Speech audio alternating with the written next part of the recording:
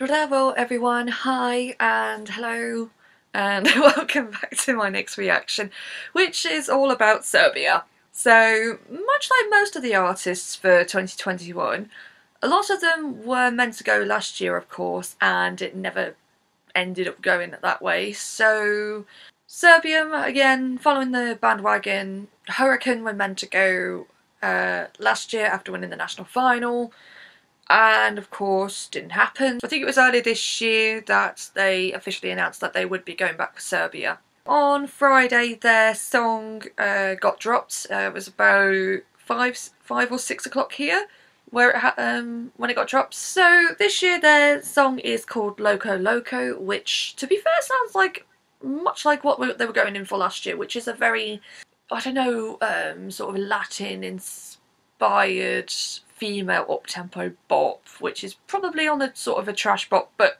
definitely with a good vibe. So that's my expectations. Obviously I haven't heard the song yet, so this is going to be completely fresh for me, but from what I've gathered people do seem to like it, so let's just hope it's the same for me. Anyway, enough chit chat. This is my take on Loco Loco. Hoping it's good. Oh, okay. Ooh, this looks expensive already.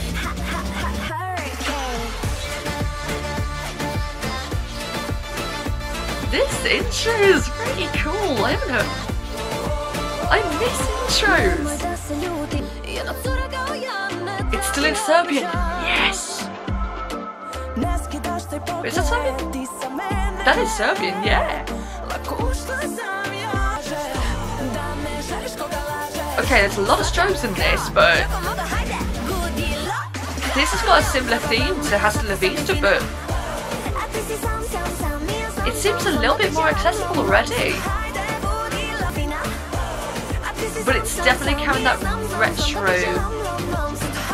theme almost of, I don't know, they've got like 50s microphones but like 70s disco balls. I'm so confused.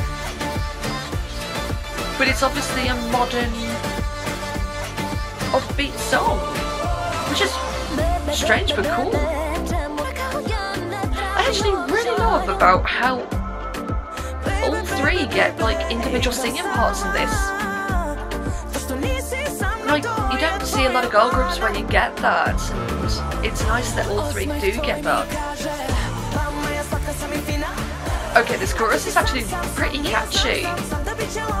Maybe not as catchy as Hasta La Vista, but this is still pretty catchy. Moldova, you've got competition in the female pop department. Okay, this breakdown's actually pretty cool, and I miss breakdowns when it comes to bops actually. Must admit, I'm not really into female top bops, but this is really enjoyable.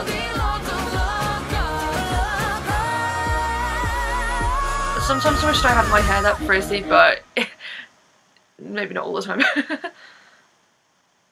The video looks really good though. Like, they've done well with that. Okay, so yeah, it's kind of what I was expecting, to be fair.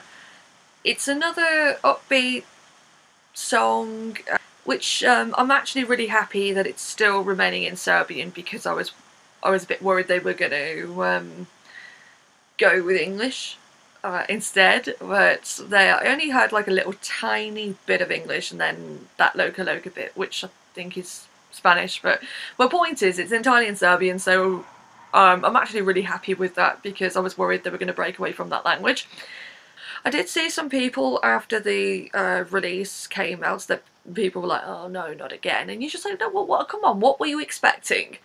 You know, were you expecting like a sort of slow ballad or something? Because I wasn't. I wouldn't say they exceeded my expectations, but I'm actually kind of happy that they've gone with what I was kind of expecting. It's upbeat, it's fairly catchy, I must admit. I think Hasta La Vista was a little bit more accessible than Loco Loco is, but it's still good.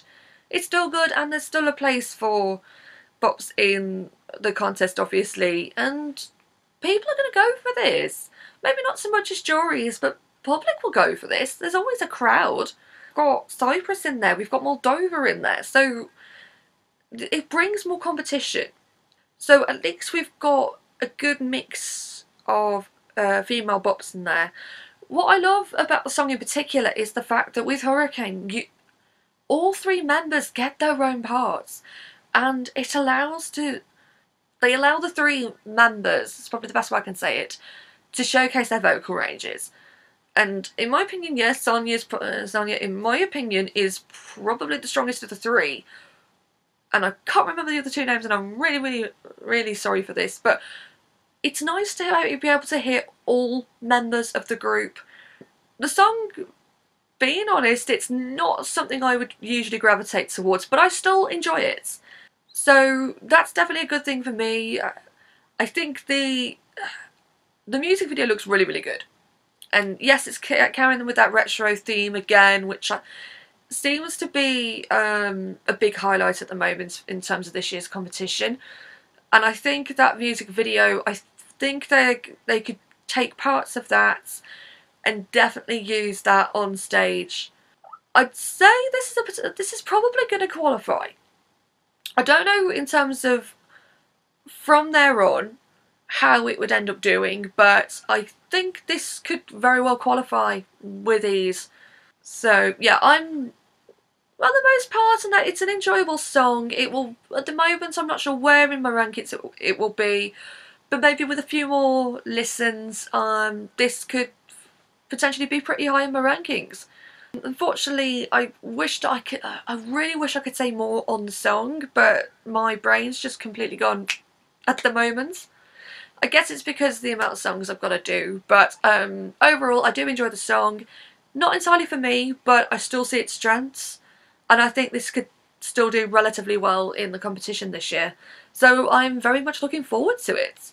So put down in the comments what you think about the song. Do you think last year's was better? Do you think this year's is better? Could you say it's hard to compare?